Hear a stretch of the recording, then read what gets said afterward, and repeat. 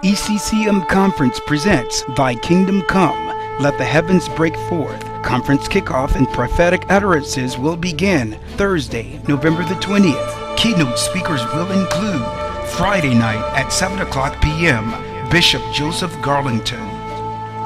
Find your voice. There is something that God has for you. There is something that God wants you to understand, that if you call on Him, He will answer you. But you have to call. Saturday night at 7 o'clock p.m. will be Dr. Mark Hanby. We are in a moment in time in the kingdom of God when God wants to unleash a glorious outpouring of His power. We're having trouble hearing the voice of God because we've already got the system fixed. And if it doesn't fit the system, then it can't be God. I'm telling you that God wants to mess up your plans. Closing out this powerful conference on Sunday morning will be none other than Dr. William Roberts. So whatever God has called us to do, if we try to do it in and of our own strength, then we'll get the glory and man will applaud us. But I do not want man to ever applaud me. I alone give God the glory for everything that is ever accomplished in my life or through my life. For without Him, I'm nothing at all.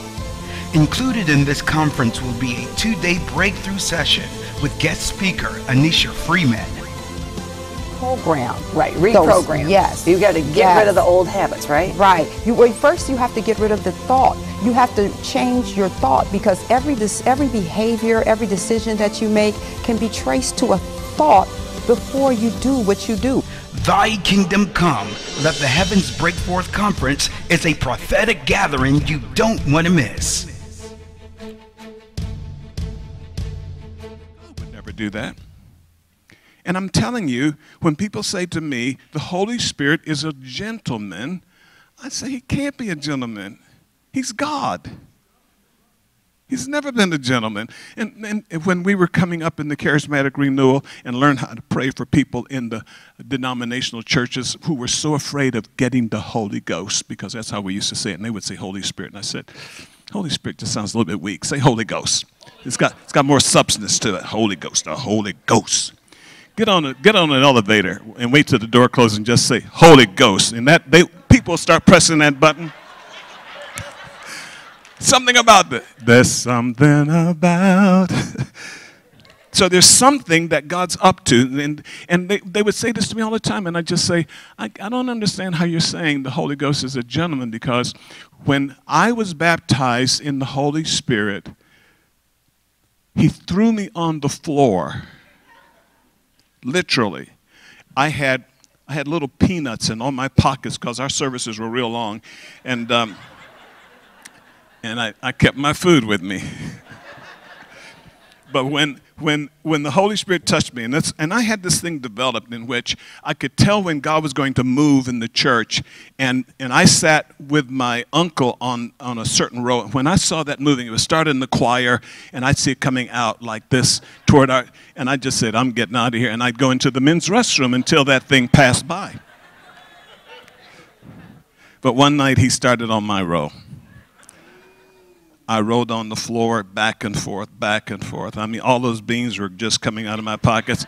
And the whole while he was doing, I would say, no, no, no.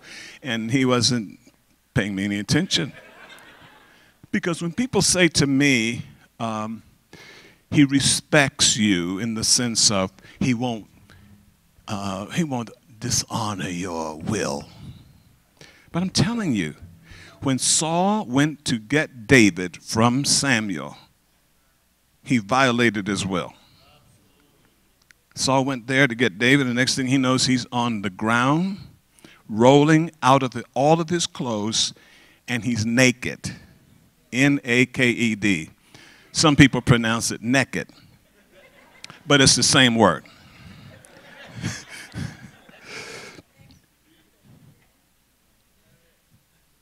And it was the Holy Ghost. And he prophesied.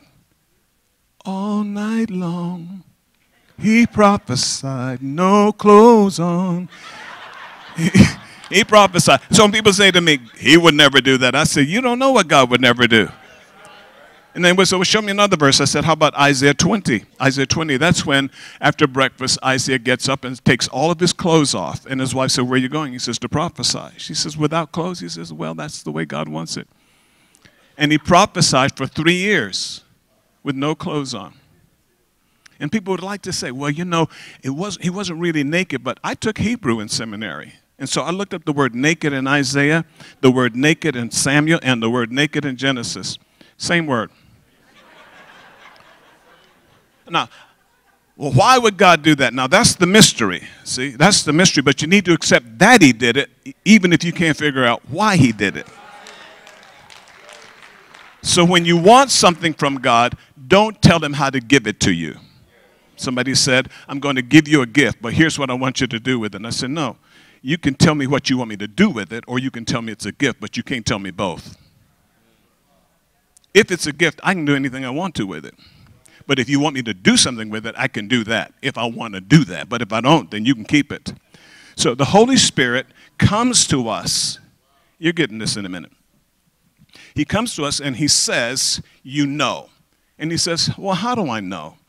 Because you know me.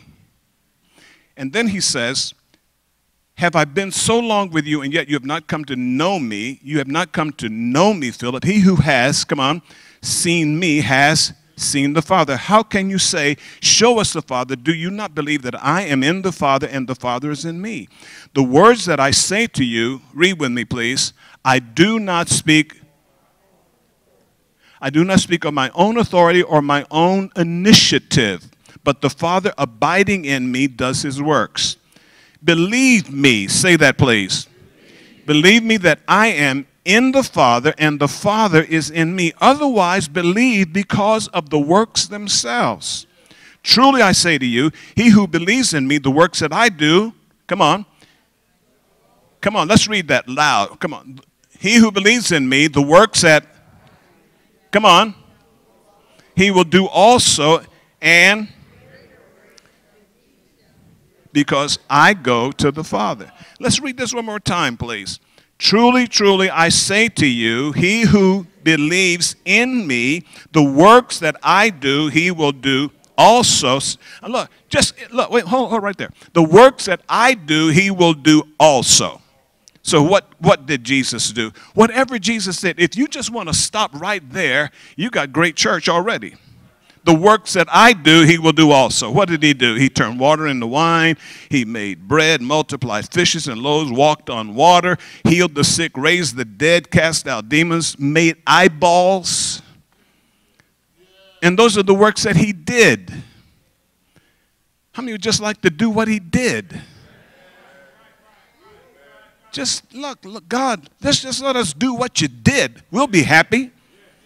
But he says you don't have to stop there. He says, and greater, come on, say it, and then these he will do because I go to the Father. Now, when we encounter something in the Scripture that we are challenged by because we don't want to believe that something Jesus said we can do. So what we say is, he must have meant. I don't believe anybody can do greater works than Jesus, but Jesus is saying he can if he believes in him. Greater than these shall he do because I go to the Father. The works that I do, let's get excited about that. We saw some of those works this afternoon. Amen. How many got touched this afternoon? It was amazing. I mean, absolutely amazing. And I'm watching this, and I don't know where the sisters who came up, who had the first lady you prayed for, hepatitis C. And she was on the floor, and she just, and I said, whoa. But she was feeling for something. What was she feeling for, Bishop? The bumps that were there, they went down. I mean, it was like, here is God touching her, and that touch is so real to her, she's looking for the... See, sometimes you get touched by God, and you don't even know you're touched by God until you run up the stairs and realize you did something that you couldn't do 2 days ago. Greater works, greater works, greater works. And then he says, whatever you ask in my name, that will I do also, so that the Father may be glorified in the Son. If you ask me anything in my name, I will do it. If you love me, you will keep my commandments. Verse 16, I need everybody to read that with me, please. I will ask the Father, and he will give you another helper, that he may be with you forever. I will ask the Father, and he, the Father, will give you another helper, that he may be with you forever. That is the Holy Spirit, whom the world cannot receive because it does not see him or know him, but you know him because he abides with you and will be in you. I don't know how many of you remember the first time that the word born again hit the media. But it was when President Carter came into office, and his sister was a born again. And so now everybody's trying to figure out what born again is. And the funniest thing in the world is to listen to unbelievers describe what it means to be born again.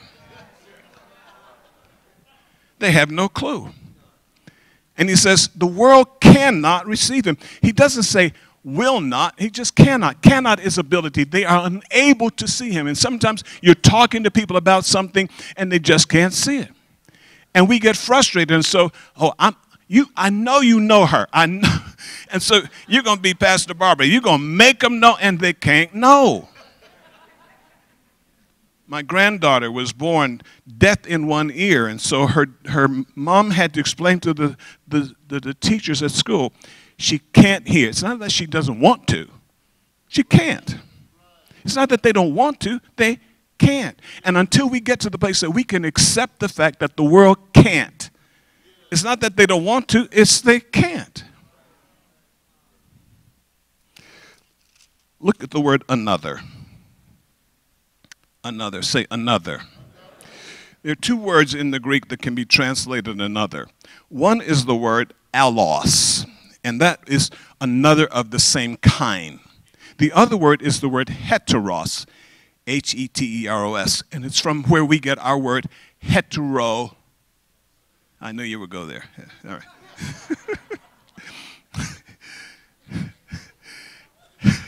Heterogeneous, heterodoxy, eventually heterosexual, all right? But I want you to see something. In this flower grouping, there are some flowers that are allos, and there are some flowers that are heteros. These are allos. This and this they're heteros. This one and this one, they're not alike. They're flowers, but they're not alike. All right? What Jesus is saying, I'm going to ask the Father, and he will give you another helper. Not heteros, but allos. He's going to give you someone just like me. Just like me in every way. And so that, well, let me just get to it. It's like if I can make a distinction between the work of the Holy Spirit and the person of the Holy Spirit, and when I think of him in relation to that, realize that him of the Holy Spirit is him, Jesus Christ. That Jesus in his flesh and the Holy Spirit in person aren't different. They're the same. In fact, they're not just the same. They're one.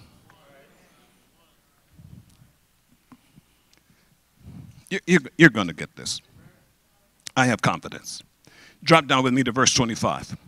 These things I have spoken to you while abiding with you, but the helper, everybody say the helper, the Holy Spirit, whom the Father will send in my name, he will teach you all things, bring to your remembrance all that I have said to you. Go with me to verse 29. Now I have told you before it happens, so that when it happens you may believe. I will not speak much more with you, for the ruler of this world is coming, and he has nothing in me. This is such a critical verse for us. The ruler of this world is coming, and he has nothing in me. He has nothing in me. He has nothing in me. He has nothing on me. There isn't anything in me that he can put to the test. Chapter 15. Verse 26. when the Helper comes, say please, when the Helper comes, whom I will send to you from the Father, that is the Spirit of truth who proceeds from the Father, he will testify about me. He will testify about me. Now, I love this. I love an atmosphere like this. I love when the Holy Spirit is doing what he's doing like he's doing it. And I love what God is doing in this house. I love the word that Pastor Barbara brought to the chief shepherd of the house, the apostle of the house. That word that he gave, that he gave through her to him. And when she says, I have a word for this house, I just stand back, because sometimes I don't know what she's going to say. And so I put as much distance between myself and what she's going to say if it's not what I think I want to identify with it. I said, we were in Phoenix, and first time in this church, and I said, honey, pray for me. She says, okay. And she stands up, and she says, before I pray for my husband, I have a word for this church. And she says, the Holy Spirit has said to me that there's going to be a split in this church. Now, when she said that, the oxygen left the room, and I wanted to. And then she says, but not all splits are bad. And I just said, I'm trying to think of one that wasn't.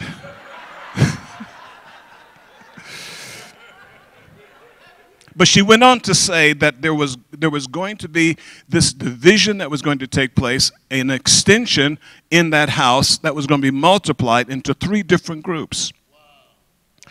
And you know, some words you have to wait for God to validate. You just can't say, pay attention to this. I mean, I said, God, help me to preach after this. And so, and he did.